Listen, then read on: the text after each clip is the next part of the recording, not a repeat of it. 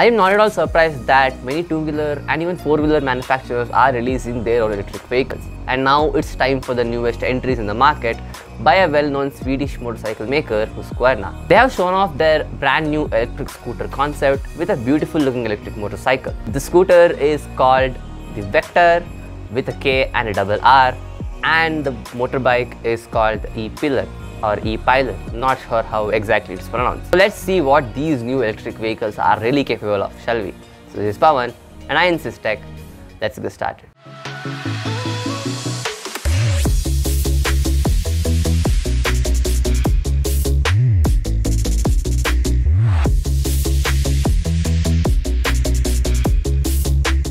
Husqvarna has not had a very huge presence on Indian roads yet, but I've seen quite a lot of 250cc models, usually owned by youngsters and college goers, because of its youthful and futuristic design language and good performance with a lightweight frame. But times are changing now, it's 2021. As always, this company has also decided to make their own EVs too. Firstly, let's see what's with the electric scooter, the Vektorr.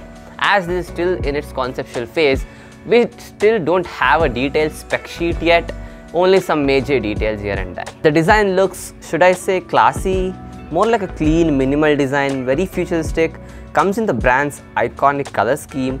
The headlamps are classic round, the wheels are well sized for a scooter of this kind.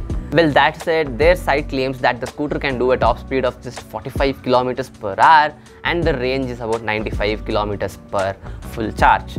I mean, I don't know what were they thinking when they were releasing this detail to the public. I know it's still in the development phase, but if they still decide to push the scooters with this same spec details, I don't think many are gonna buy it. Sure, Husqvarna fanbase will not think a lot about buying this scooter, but what about the mass market? I understand that they are selling this as a personal urban transport vehicle, but when the competitors are providing much better range and performance for a similar price or even lesser price, they should probably work on this more before even thinking about releasing it to the public. Which I think because of the recent news of Ola electric scooters, they're already in works about this. Apart from the top speed, I'm kind of okay with the range because most of the urban transit happens under 95 kilometers, so that shouldn't be a huge problem to most of the people.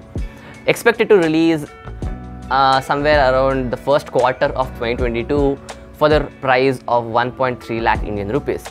We have to wait and see what exactly we're getting for the price we pay to get an exact picture of how the scooter is and how the scooter is going to perform. The next entry is this, the E-Pilen, and the one that I'm actually interested in. This motorcycle looks similar to the Swedpilen, which is their 250cc motorbike, pretty much the same dimensions and the look is pretty much the same, but it's electric. A concept still has an 8 kilowatt motor and can give a range of 100 kilometers per charge. And apparently Husqvarna has decided to go with the subscription model for the battery, where you subscribe to the battery and not own it full time.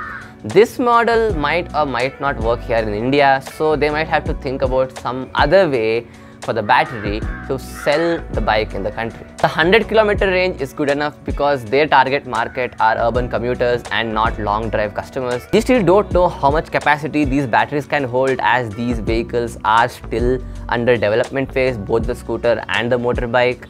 So we still don't have a lot of information or pretty much no information about it. One thing I can tell is these batteries are removable and swappable. So the whole point of this might be appealing to Indian consumers, except the subscription models, and also this can save a lot of charging time and can be a matter of time saving and convenience. But the bike looks really cool, like someone straight took it out of a game world. I am really excited to see these on Indian roads when it launches later in 2022 for an estimated price of 1.3 to 1.5 lakhs. So what's the outcome? What can we expect from these new fancier electric two-wheelers? The E-Pilen, I like it. I think it will take off as a good alternative for our normal 125cc to 150cc motorbikes in the country. If and only if they decrease the price from 1.5 lakhs to 1.1 lakhs the maximum. You will have the advantage of riding a futuristic looking electric vehicle for a way cheaper daily running cost. And with its lighter frame, you'll also have amazing handling performance in traffic in Indian cities. And what about the scooter? Do I recommend waiting for it and going for it for what it has to offer for the price? I mean, as of now, no, because that 45 kmph top speed doesn't cut it for the price, and the range is okay if you really want to buy it, but the mass market isn't really ready for it, especially when there are the competitors offering the best range numbers for similar price. I mean, again, it depends on if they want to target the masses or enthusiasts, so we might have to wait and see what the scooter has to offer after the actual official launch of it in 2022. This was a very short video about these two newer entries in the electric vehicle market. Which one did you like? Let me know in the comment section below.